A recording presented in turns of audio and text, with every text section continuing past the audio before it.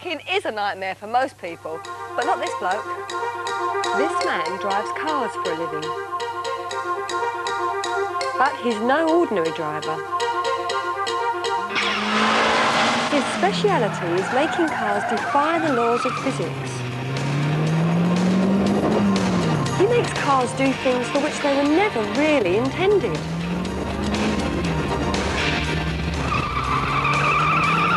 He's one of the world's most highly skilled drivers, and his name is Russ Swift.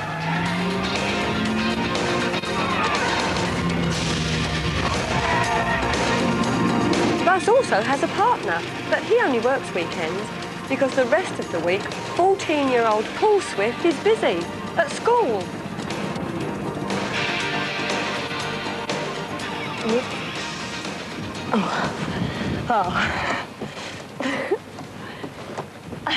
There.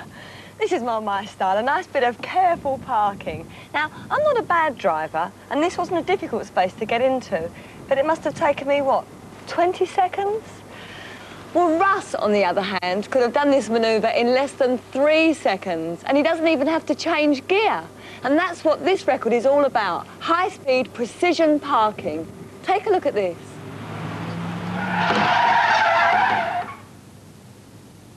What's the smallest space he's ever managed to get into? Smallest space so far is 80 centimetres. 80 centimetres, that's like 40 centimetres each side of the car, isn't it? Yeah. And what's he going for today? He's going to try and get it down to 60 centimetres. 60? And hopefully, if he feels confident in 60, he might have a go at 50. Well, he looked pretty confident, didn't he?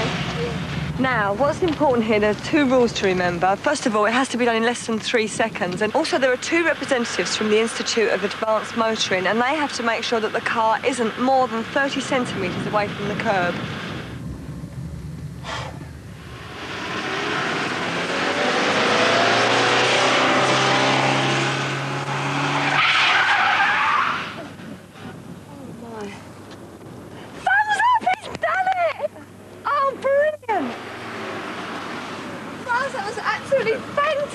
Congratulations! Thanks very much. How did you feel? Okay. There was a lot of yeah, there's a lot of concentration, yeah.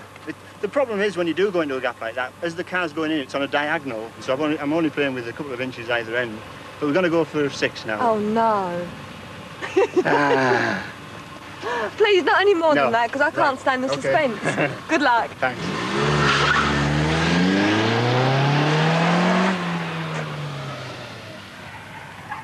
Incredible, absolutely.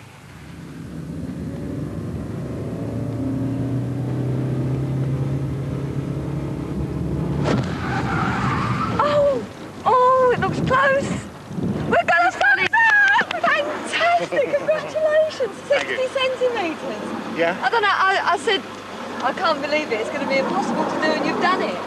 Well, I've got a lot of room at the front there, and I was deliberately sort of setting myself sights on the front, and I'm very close at the back, but I think I can just get a little bit closer to the front, so we're going to move it in another 10 centimetres and go for half a metre. I think that'd be a good record.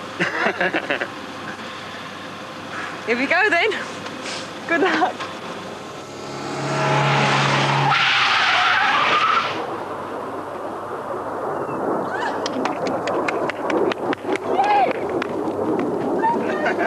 I can't believe it. Congratulations. Well, I mean, did you think you could get into a half a metre space? No. Paul said you were going to go for 70 centimetres, and I thought that's impossible, but 50? What do you think about 40, lads? No, please don't do that to me, please. Yeah, we'll have a go. We'll have a go at 40, I think. You're a madman. Don't say that. Your father's mad. Go on then.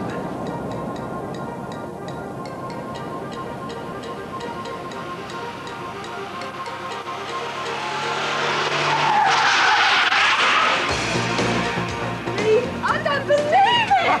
That's it! That's it! Oh, Russ!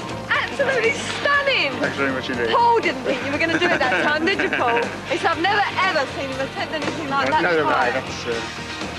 Can we just say here, just remind you, that's 40 centimetres longer than the car. Absolutely incredible, Russ. You're a fantastic record breaker. Let's hear it! Thank you very much.